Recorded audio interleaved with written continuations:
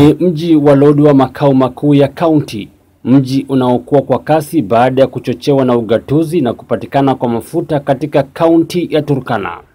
Lodwar unasifika kwa kuwepo kwa nafasi nzuri ya kufanya biashara na kustawi kwa uchumi, hali ambayo imewavutia wawekezaji wengi katika miji mingine ya Turkana kama vile Kakuma, Lokichogio, Lokichar na Kainuk.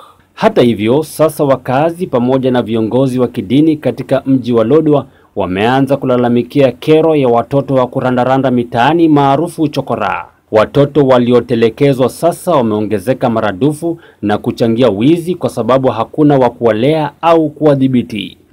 Utapata watu wengi wako mtaani mpaka saa 8 ya usiku. Si wa kike, si wa kiume, na chini ya umri wa miaka 10, 12.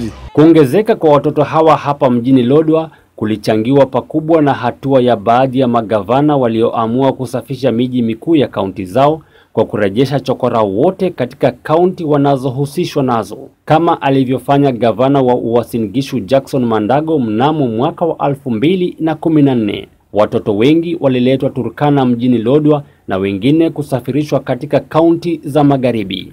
Cha kuvunja moyo zaidi ni kuwa wengi wa chokora wa Lodwar ni wa umri mdogo wa kati ya miaka 4 hadi 12, wengi wao wakiwa wasichana. Kupatikana kwa wasichana kati yao kumesababisha wengi wao kudhulumiwa kimapenzi nyakati za usiku na hata kutungwa ujauzito wakiwa wachanga mno.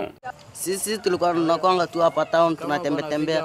Maskari ni wabaya hapa hivi, hata wasichana wanakosanga mahali ya kukula, ya kufanya nini. Yaani anaamua tu kufanya hii tabia ya mkaba hiki.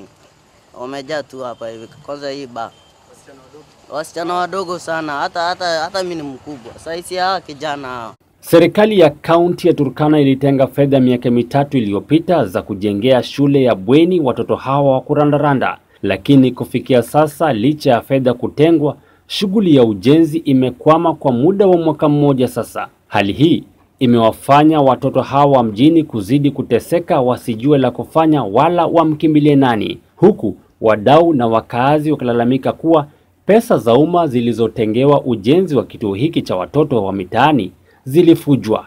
Allocation yenye wanauliza, hakuna pesa yoyote imekulika. Kwa sasa watoto hawa wamesalia mitaani, huku wengine wakiingilia uraibu wa dawa za kulevya, ufuska na uhalifu mwingi.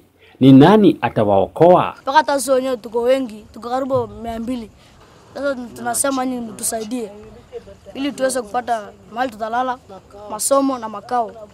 Ni wajibu wa serikali ya kitaifa na serikali ya kaunti ikishirikiana na mashirika yanayojihusisha na masuala ya watoto kuingilia kati kuweza kutatua zogo la chokora mjini Lodwar. Cheboit Emmanuel, Nipashe Wikendi kutoka kaunti ya Turkana.